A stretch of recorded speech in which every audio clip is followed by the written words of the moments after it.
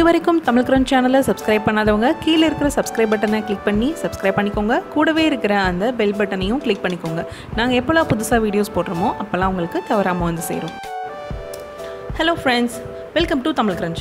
இன்றைக்கி நம்மளோட சேனலில் சுவையான சத்தான மட்டன் சூப் எப்படி பண்ணுறதுன்னு தான் பார்க்க போகிறோம்.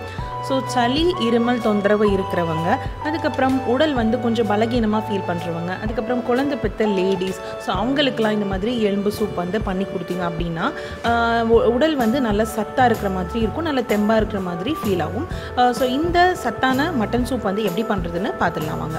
நான் இன்றைக்கி 250 கிராம் மட்டன் எலும்பு எடுத்திருக்கேன். ஸோ நெஞ்செலும்பு அப்படின்னு கேட்டு வாங்கிக்கிட்டிங்கன்னா நல்லாயிருக்கும். ஸோ இது வந்து ப்ரெஷர் குக்கரில் நான் சேர்த்துருக்கேன்.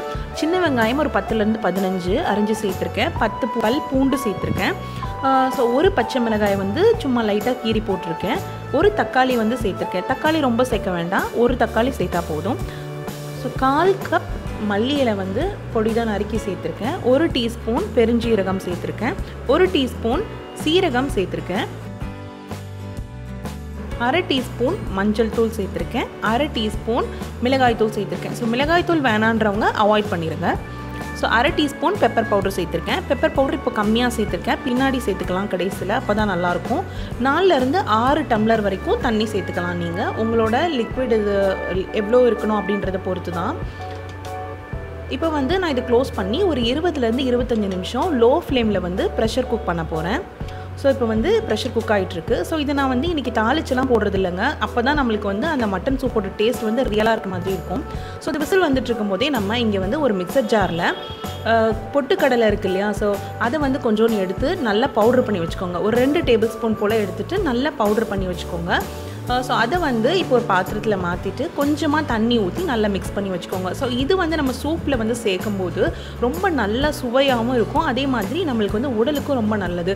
ஏன்னா பொட்டுக்கடலை கஞ்சி வந்து நம்ம பெப்பர் போட்டு நமக்கு செஞ்சு தருவாங்க. ஸோ அது வந்து சளிக்கு ரொம்ப நல்லது.